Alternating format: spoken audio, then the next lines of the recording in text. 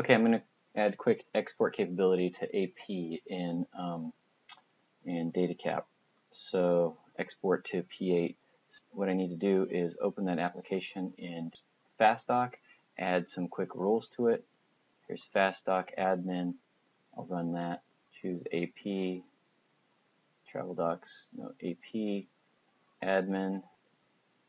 Drag that rule set in. So here's my export. I've got it. Oh, that's main job. I do demo job. Same thing. Here's my export, but I'm going to convert files to images, so I do this in PDFs first. Create TIFF for PDF. So I'm going to drag that into export first. That should go on there. Did not work. Create TIFF for PDF, and then export to Filenet Content Manager.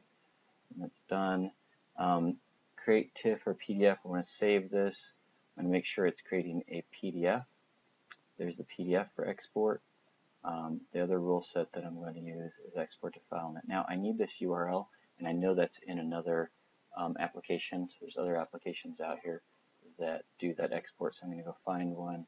I think this Quick App does it. It's one of mine.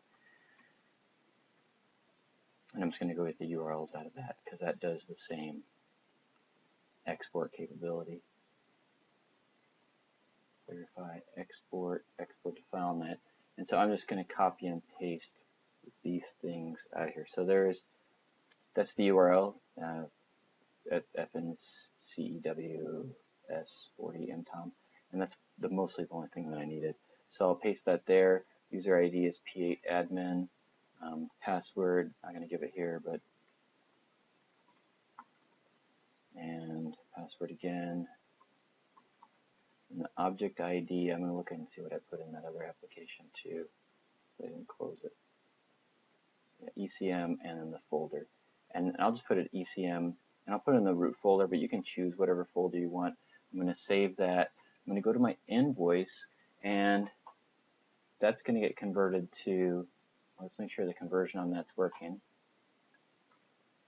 Yeah, so that's at the batch, that's done at the doc level. So I want to do export. Now this is going to be going out. I'm just going to call it invoice.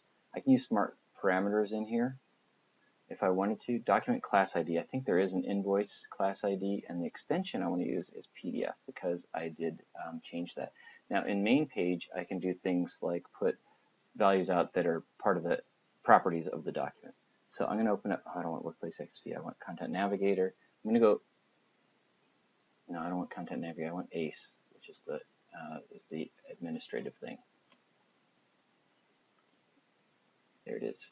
So the URL for the new administrative client with P8. So Filenet Content Manager doesn't exist anymore, which is sad. This isn't as good, but it works. I'm just going to go look at my doc types for this document invoice. We can probably pick folder names here. I'm going to put it out to the ECM repository. Go into classes, document. Here is invoice. And I'm just going to pick, so you can see I have there, I'm just going to pick one property definition out of this and just put one value out just so we can do it really quickly. So invoice total, we'll put that out, it's a string. Or PO number, I'll do PO number. So, and it's, if I look at it, you can see what it's, I need a symbolic name, INV underscore PO number, that's what I really need. So I'm going to go back to my FastDoc here and choose my PO number, and I'm going to export that, and it's going to be INV underscore PO number. And is it a string? Didn't look close enough. Should be right here. It is a string type, so that's the right type. If you don't do it that right, it'll exception out and not actually work. So now this should export properly to P8. So invoice, symbolic. And you can also put properties here to be exported, but that's what it's going to do. It's going to export that doc type out. That doc type is going to be called invoice. It's going to use the PDF. I'm going to save it, and then I'll run it through. So the next thing I can do is I can do this through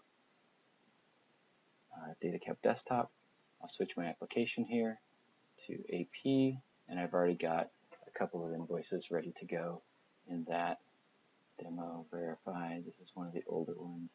It's one I did the other day, so this won't work. So this is Brilliant Car Repair. I'm just going to choose all of these. I think they're okay. Just say submit. Submit. Oh, that one's not going to work because the date's not right because it's got the fake date in it. This is that standard AP issue. Say submit. So this is one where we don't have any fingerprints. We had to create a new one. Busy car repair. The vendor number is there. The postal code we'll go and choose from right here.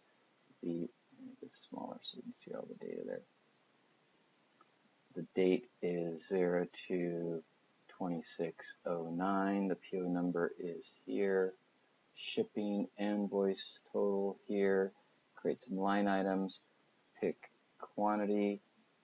Pick description. Sorry, quantities here. That was item number. I didn't get it in the right place, so I'll go back and put item number in the right place. And quantity, price, that's the unit price, and the line total is here. Now I can just do this find details. It'll get the rest of them.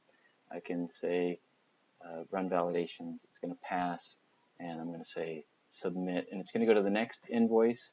This one's going to have the same fingerprint, but it didn't run because that ran that background process. I can click the sticky available.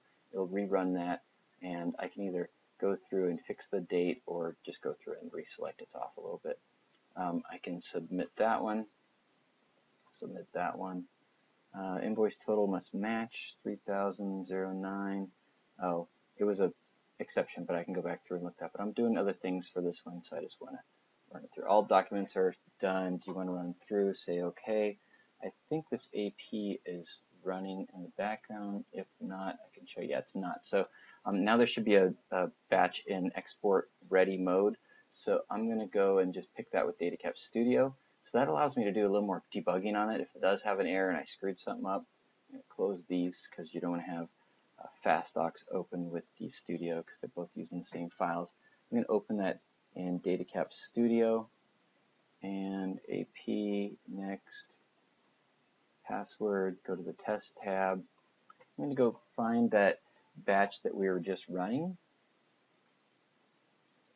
and choose that right here, export. So this one's in export. I'm just going to pick it, and then I can run it through export mode, and it'll either exception out or it's going to work. I'll run Content Navigator in the background just to load this because we're going to need this to verify that the document did go out. We can look at the batch folder and see that the PDFs are being created. That's probably what's taking a little bit longer than the normal export. And there should be a root folder here. I don't see anything yet. Under ECM, still running. It's probably just creating the PDFs at this point. There it goes. Ran through all of it. So let's just make sure I'll keep it running. Make sure that that did export. So it's done. Do I see any files here? I can search. If I needed to give it, if I didn't give it a folder, it probably didn't put it in this root folder. So I can search for them and find, let me search for invoice and search. There they are. They came out at 718. So that's how you add export capability to AP. Thanks.